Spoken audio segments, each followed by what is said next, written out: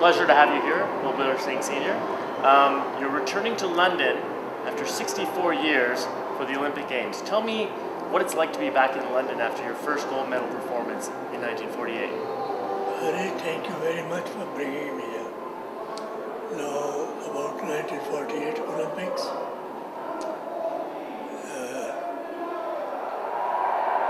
they organized the games soon after the World War. Very creditable on part of GB to organize the games, and arrangements in those days according to that period were very good. For a common man, there were strict restrictions, what is called, as far as food is concerned, but for players, mess, everything was available. And then games, well, teams, some of the teams were accommodated in schools, school buildings, college buildings. The tournament, well, after there was no Olympic Games in 1940 and 44 because of world wars. So this was the first tournament for me also. India had become an independent country, sovereign country. It was an honor for me to represent a sovereign country, because before that India won 3 gold medals, but as a British colony under the British flag. So I played all my Olympic Games after India became independent under the Indian national flag.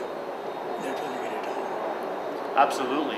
Now, 1948 was the beginning of 3 Olympic Games for yourself, in which India won the gold medal in all 3. Now, I understand that during the 1952 Games, you had a scoring record that still hasn't been matched to this date. Can you tell us about that? Well, 48,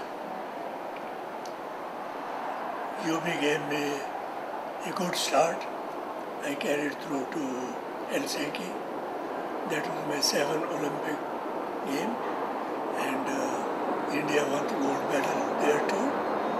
I was lucky to score so many goals, especially India won the first match by 4-0 perhaps against Australia, and then the second match was against GB.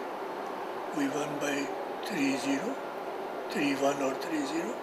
In the final, we played against Holland, and in that match, we won by 6-1 perhaps, 6-1. And out of those 6-1, I scored 5 goals. And all 3 against GB in semi-final, and 5 out of 6 against Holland in final, 8 out of 9 goals.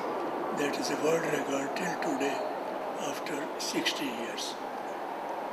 Just incredible. Now, we've watched a bit of the Holland-Germany game earlier today. Tell me, what do you think about the modern game of hockey compared to what you played in the 40s and 50s? I think the game has changed a lot. Altogether a different game. Rules have changed, equipment has changed, playfield facilities have changed. So all changes, and entire game has changed. It has become, because of the artificial turf, all weather, same field, same playfield facilities. In our times, when it rained, it used to be very difficult for us to adjust.